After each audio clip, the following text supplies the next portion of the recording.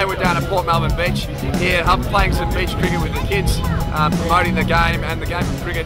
Hi, it's Chris Simpson from the Melbourne Stars. Obviously down here, great to see all these young kids out here playing cricket down at the beach. Right, I'm Dave Hussey from the Melbourne Stars. Had a great day down here at Sandridge Surf Lifesaving Club. Had a great turnout.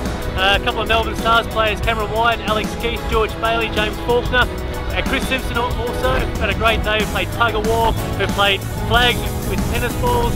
All the kids had a great day, had a great turnout, and I think all the kids are going to have a decent night's sleep. So thanks for coming and thanks for all your help.